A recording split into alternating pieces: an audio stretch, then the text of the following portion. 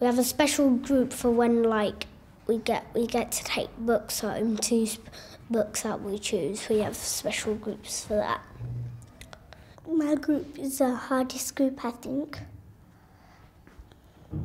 But we do harder work than the other stuff. I help my friend, like, when they get stuck on a word.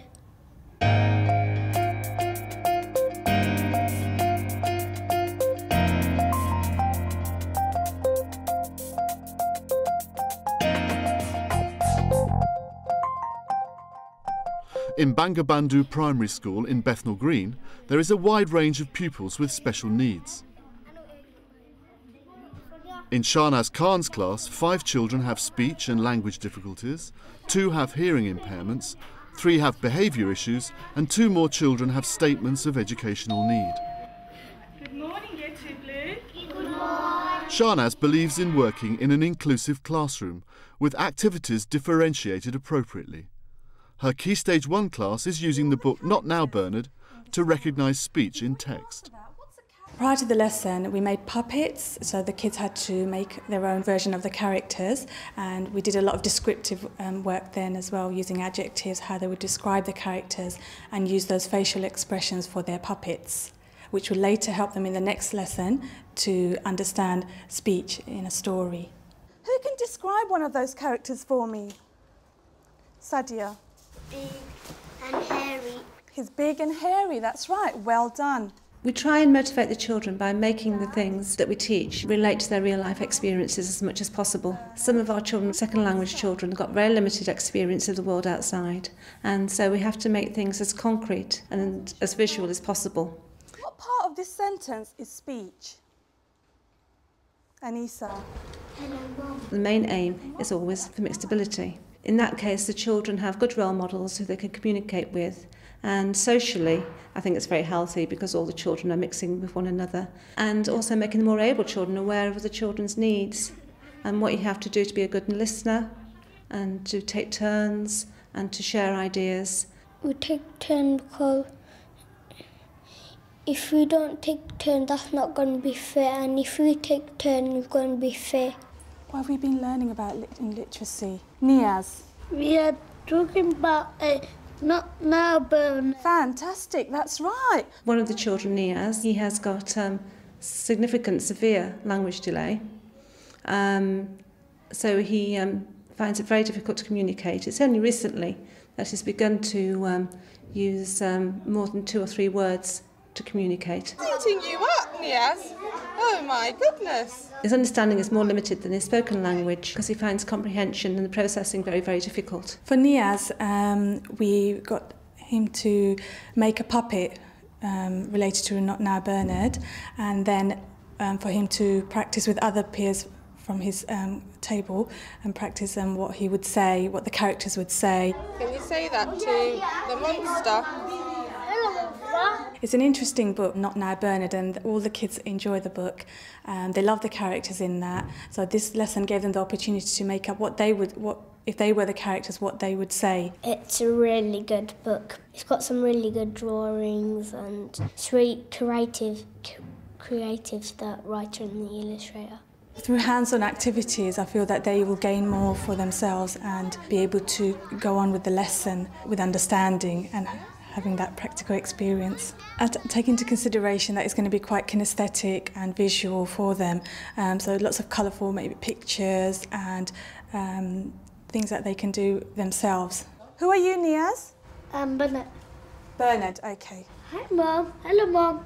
Not Now Bernard. Children at that age, it's very difficult for them to understand speech in a text, so this oral rehearsal will enhance a deep understanding in their head of what speech is. Hello, Monster. It's very good for Niaz because he has poor motor control, and that helps him. Extending it with gesture and with encouragement and motivation, praising him as well because he does like praise and he responds well to praise. Let's give them a round of applause because they worked really hard on that. We do try at the beginning of the year to speak with all the teachers about the needs of their children in their classes, because after all, even experienced teachers are going to be taking on new children with needs they may not have experienced before. And after about half a term, then we're able to move into writing IPs, provision maps, to address the needs of the children.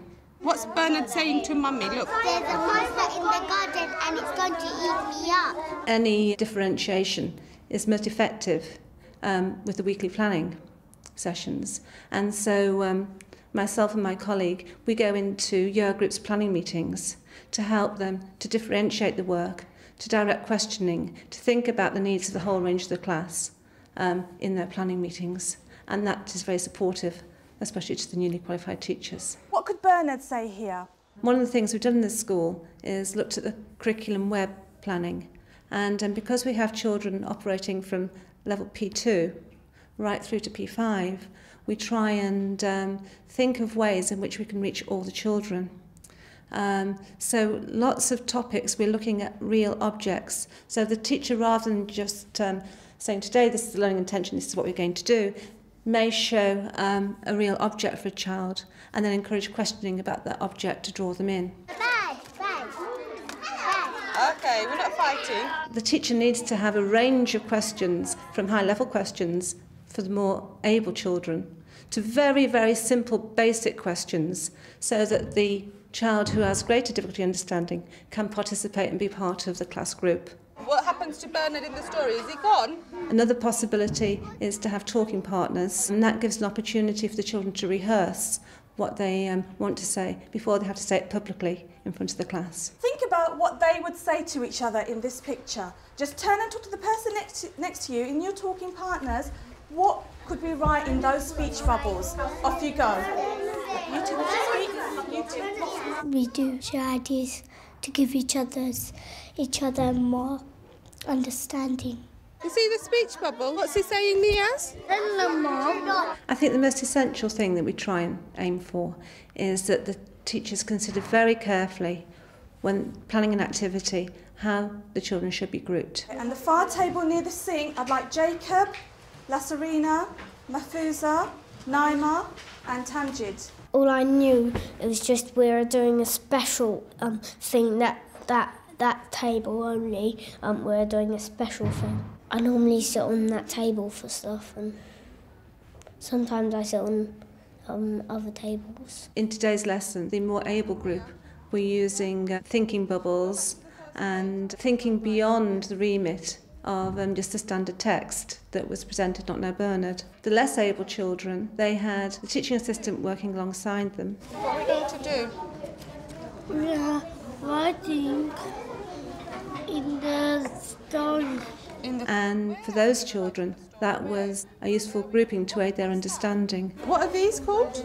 Speech bubble. And what are we going to write in speech bubbles? We write it when somebody is saying something. When someone's saying something, Kelsey. Sometimes I help Niaz and Shaquille because they don't know. So like if they did this book all on their own, then they might get it wrong, and I help them out with that. In year one we were making animals, and Shishma couldn't quite make them. Then I just helped her, and then I helped the little Jamila in year one with the same thing. Sometimes I help people with maths work.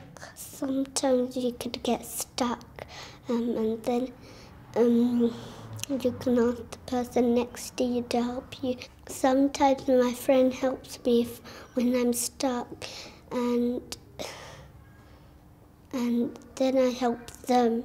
So really it depends very much on what activities are planned and the resources that are needed, but the main aim is to be very flexible and move children as often as possible.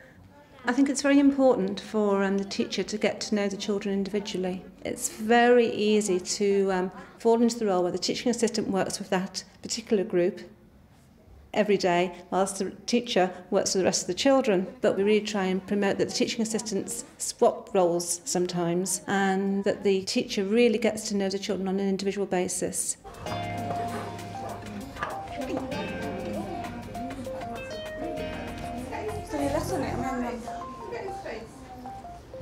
Ability groups can be a concern if they're overused. I've seen where children sit on the same chair at the same table every day, day in and day out, and given that rigid seating arrangements, the children don't get an opportunity to perhaps ever talk to somebody who is just across a classroom. And so they're getting very little opportunity to have role models who can help them to develop their ideas or to see where they're going. So socially, I think it's absolutely essential that there is some mix of all the groups, gender, races, etc., across the classroom, and that children work cooperatively together.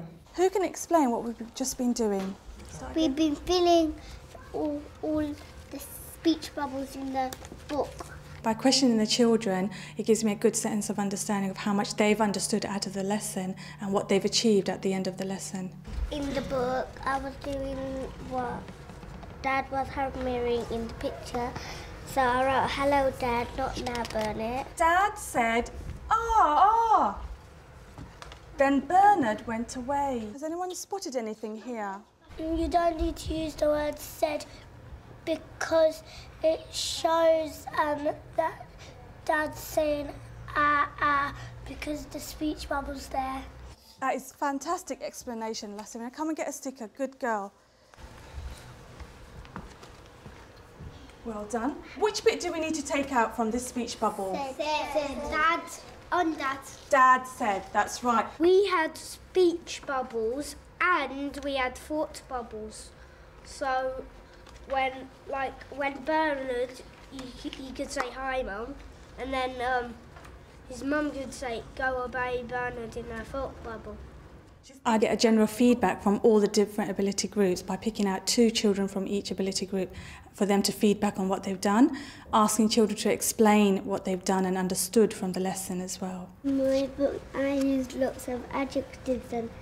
Yeah, do you want to read that? That's lovely. I can see what you've written there. This one, this speech bubble. Hello, Mum, there's a big purple hairy monster in the garden. At the end of the lesson, we'd ask Niaz where in this picture, where in this scene, is the character saying something. So for Niaz to be able to read that out, that would have indicated to us that he's understood what the speech is in the text.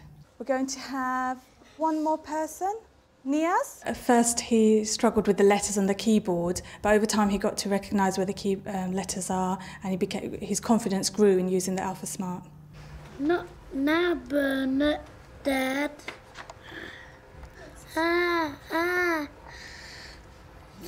Dad. Niaz used his Alpha Smart, and what we're going to do, we're going to print that off and then stick it into his book.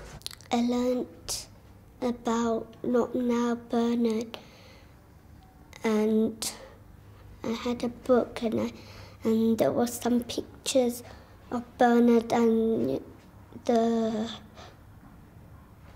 Bernard's mum and Bernard's dad, and then speech bubbles were coming out of their mouth. And then we had to write down what we think they're saying. Stories sometimes have speech bubbles, and sometimes they have speech marks.